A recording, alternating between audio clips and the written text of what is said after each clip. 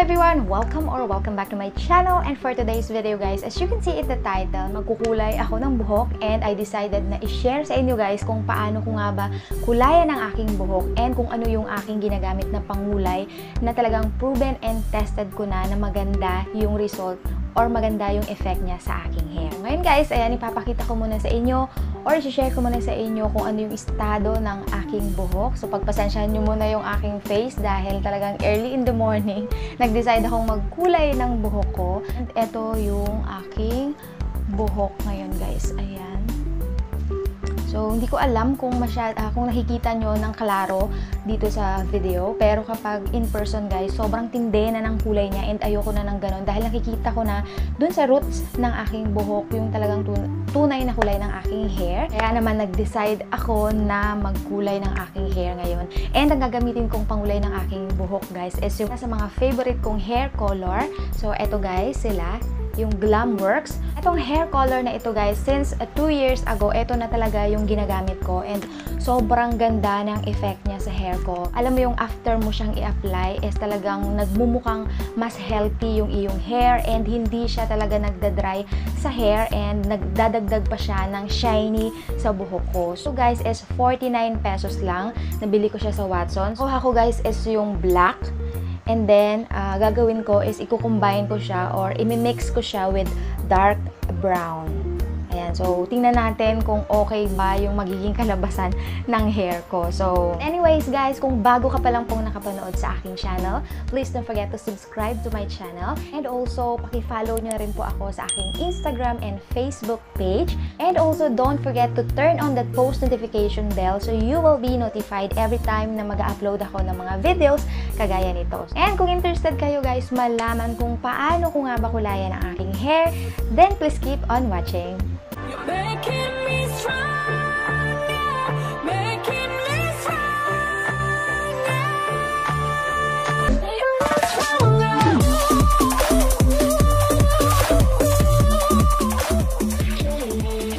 Guys, meron lang ako ditong mixing bowl. Ayan, yung ito talaga yung ginagamit ko kapag nagkukulay ako ng hair ko. And then, meron din ako nitong ganitong brush. And then, ayan na guys yung ating hair dye color, yung Glam works. So, unahin ko muna yung black. So, open natin siya. And, importante din guys, before kayong gumamit ng ganitong mga hair color is mag-skin patch test muna kayo. Baka kasi magkaroon kayo ng mga allergic reaction sa mga ganitong hair dye color. And then, dito naman sa kabilang side niya guys is makikita nyo yung kanyang ingredients and then yung developer. So, ayan, makikita nyo naman yung kanyang color guide dito, pagka-open ninyo. Then guys, lagi kong tinitingnan talaga yung kanyang manufacture date and yung kanyang expiration date, which is naka-indicate din dito. So, pagka-open nyo nung product guys is ganyan. Makikita nyo yung Glam works na permanent hair dye color. Kita nyo guys yung kanyang direction for use. Ayan, importante na basahin natin kung paano siya gamitin. And then, nakalagay din dito guys yung kanyang reminder na skin patch test for first time users. Step number 1, so ikakat natin yung kanyang ikakat natin itong kanyang sachet, naka-sachet siya guys.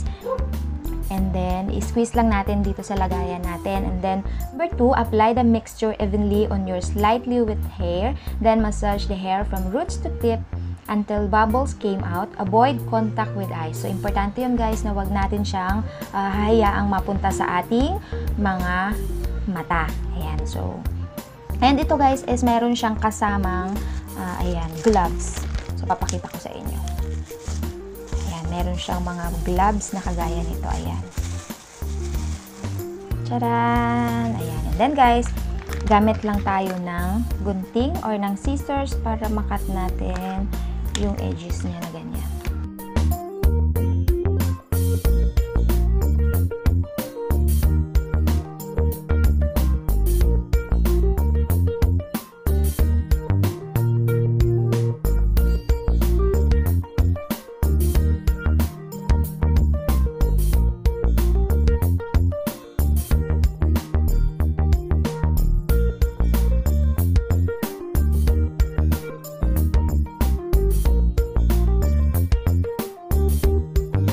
siya guys, yung black and yung brown.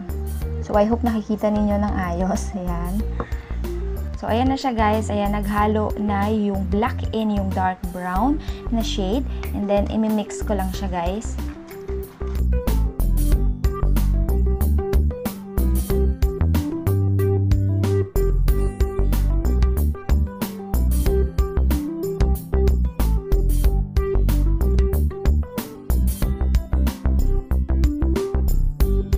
Instruction nga pala nito guys is medyo basa yung aking hair bago ko i-apply itong ating hair color. So medyo babasain ko muna yung aking hair and babalikan ko kayo. So ayan guys, medyo slightly basa na yung aking buhok. And ngayon naman, isi-section ko yung aking hair para ready na para mag-apply ako ng hair color.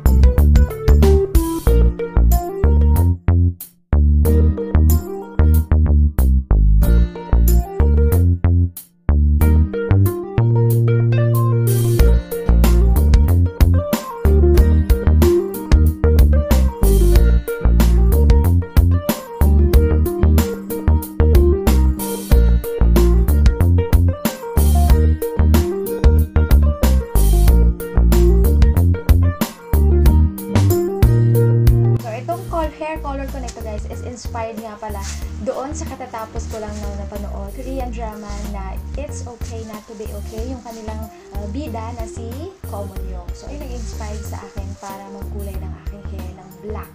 Yung ganda ni Young or ni Soo Jin. So yan, papakita ko yung picture niya dyan guys.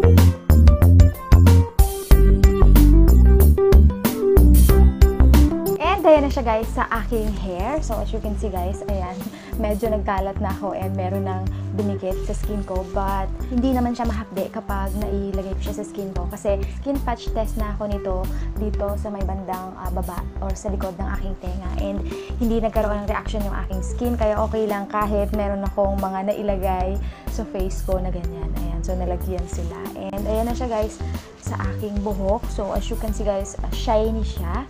Eto guys, ang kagandahan nito para sa akin, kahit ako lang yung mag-apply nitong Glam Works na hair dye na ito is okay lang kasi talagang kayang-kaya ko siyang i-apply sa aking hair. Pero kung ikaw guys hindi mo kayang i-apply, sila namang magpatulong kung sino yung pwedeng tumulong sa'yo para i-apply itong hair dye color niya ito. So yun guys, i-leave ko siya for about mga 30 minutes and then babanlawan ko na siya and I'll be back. Hello guys! And I'm back para sa ating final thoughts dito sa ating DIY hair color at home. And I'm back to black. So, ayan yung aking recent na color ng aking hair guys. And itong aking buhok ngayon guys is inspired by one of the most favorite ko talagang Korean artist ngayon.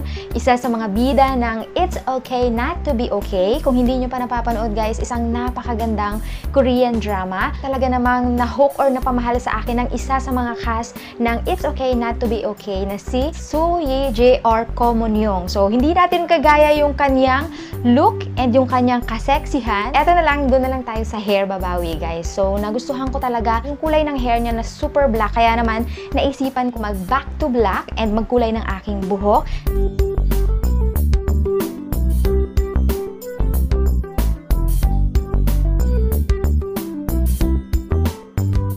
So, ayan na guys yung result ng ating DIY hair color at home. Gamit lang itong aking favorite na pangulay ng buhok. Itong Glam Works Long Lasting Hair Dye Color. So, kung nakita nyo kanina guys, is pinag-combine ko yung dark brown and then yung black.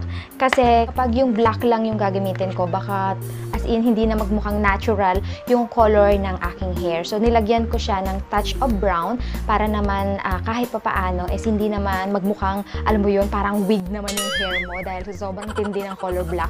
So minix ko siya ng dark brown para talagang mayroon siyang hint ng brown kahit papaano. So nagustuhan ko yung kinalabasan ng aking hair. And so as you can see guys, ayan, very soft yung aking hair and nagkakaroon talaga siya ng buhay after ko siyang i-color nitong Glam Works. And again guys, etong Glam Works Long Lasting na hair dye is nabili ko lang sa Watsons for 49 pesos. Kaya gustong-gusto kong gamitin pangulay ng buhok ko is talagang effective siya sa buhok ko and very easy lang siya to apply. So kung nakita nyo naman yung procedure ko kanina, paano ko siya gamitin, madali lang din siyang i-apply sa hair. So unang-una guys is gagawin nyo lang is babasain nyo muna yung inyong hair tapos saka nyo i-apply itong Glam Works na hair dye. So para lang siyang i-massage nyo lang siya sa inyong hair and magkakaroon siya ng bubbles. Kita nyo rin dito guys sa kanyang packaging kung ano yung mga kasama niya. Meron ito guys na hair dye shampoo and meron din itong fixative and of course meron itong kasamang disposable gloves. And dito guys talaga naman makikita nyo or mababasa nyo yung kanyang claims na say goodbye to dull and lifeless hair. Glam Works permanent hair dye color can transform the hair color in just one wash. It gives your hair a brand new look for a brand new you. So yun yung kanyang